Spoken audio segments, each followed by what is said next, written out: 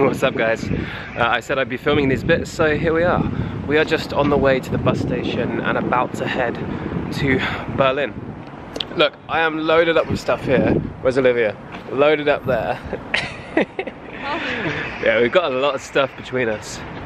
Got to carry this box the whole way to send off Olivia's laptop in the morning. Anyway, I'm rambling. I'm gonna go get to the bus and head to Berlin. Come on.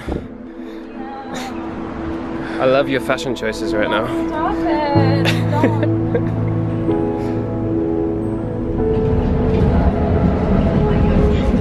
Stop.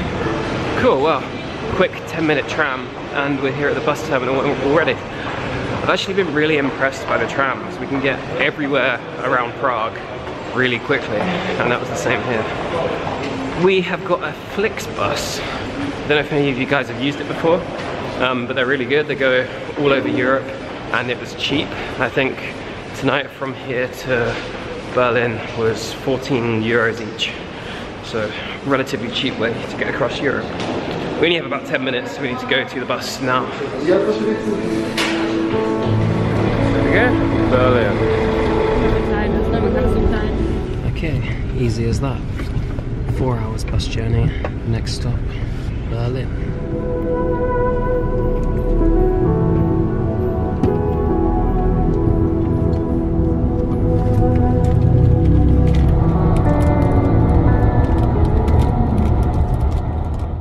Welcome to Berlin, and we got here late last night and we've just come out straight away this morning to get the traditional Berlin snack, currywurst. I've been here before. I came here like 5 years ago and I tried this and loved it, so still good. Still good. It's basically curry sauce on a sausage. You wanna try? Okay. Yeah, it's good. Approve? Cool. Yeah. Let's do it. Yeah, it's pretty good. Yeah, I know, I like the sauce. Yeah. Get this one.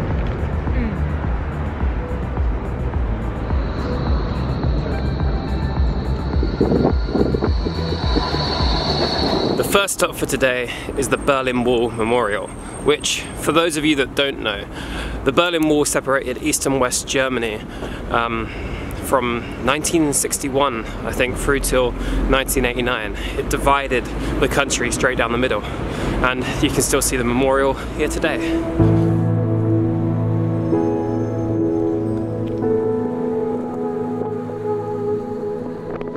So this is the memorial here where the wall used to stand. Now this here is to symbolise that you can just step across now. One thing that's pretty bizarre is that up until 1961 they had freedom of movement between East and West. So there was no restricted borders. You could have friends over here, go hang out, or whatever. And then suddenly, on 1961, the whole border was closed, and people were fleeing to escape East Germany to get into West, but basically that was illegal. Everything was cut off. And you could still see into the other side.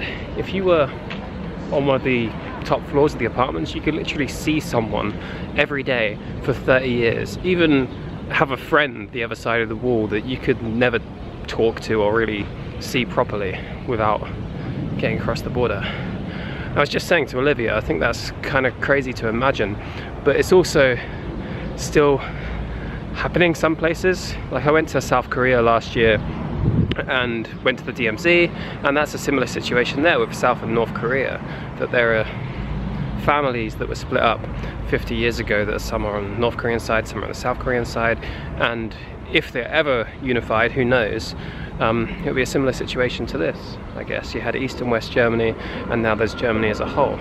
If that could ever happen in Korea, who knows, but just a thought that there's kind of a parallel between what happened here and what's happening there right now. This is an original part of the Berlin Wall, or so I believe, and you can sort of see how small it is, really, in my eyes. It's only there, it's like, I don't know, 8 foot, and then the other side of there is another country. Just kind of mad to think about when you were living here and you knew just literally a stone's throw away was the other side of Germany. There's also another more famous maybe part of the Berlin Wall that we're going to head to now.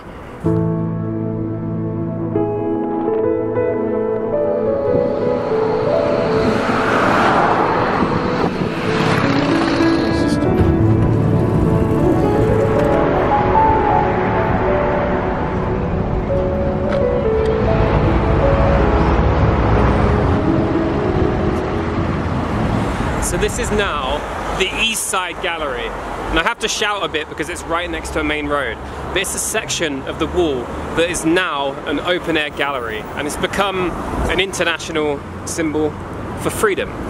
The whole wall is about freedom of expression. So all the way along here for 1,300 meters, lots of different artists have painted the wall in their own way. And you can just walk along it now and see all of the different art and graffiti all the way down this road. What do you think? Interesting. Yeah. So basically, it's 1,300 meters. It's the largest open-air gallery in the world. Oh. And it's done by 30 different artists in 1990. And then since then, all the graffiti's been put on it. Oh, that's cool. Facts. Didn't know that.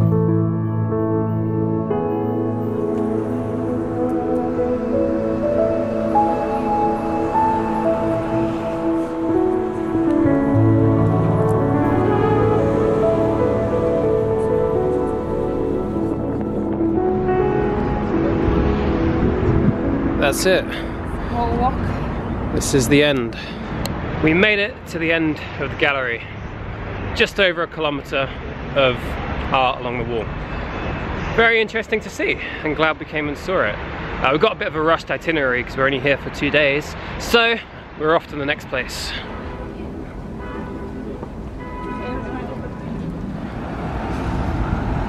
Checkpoint Charlie, KFC, McDonald's. Globalization at its best. We're now at Checkpoint Charlie, which is the best known border crossing between East and West Germany at the time. And I don't know if you can see, but there's the checkpoint, there's McDonald's, here's KFC. I think that's how you know this was the American side.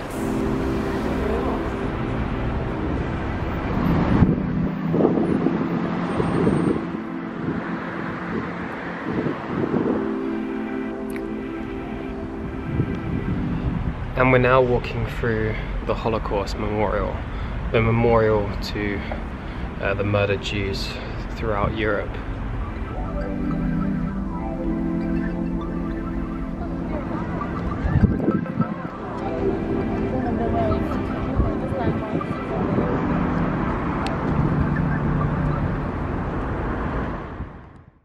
Yeah, cool day in Berlin, seeing the sights. We just tried to pack in as much as possible, and I hope you enjoyed the little tour of our experience of the city.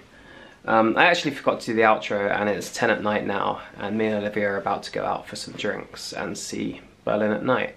Tomorrow night we're heading off to Copenhagen. I'm not sure if I'm going to do another video tomorrow or not, so you'll either see me on the way to Copenhagen or back here in Berlin. But for now, I'll just say again, thank you for watching, and this is my life.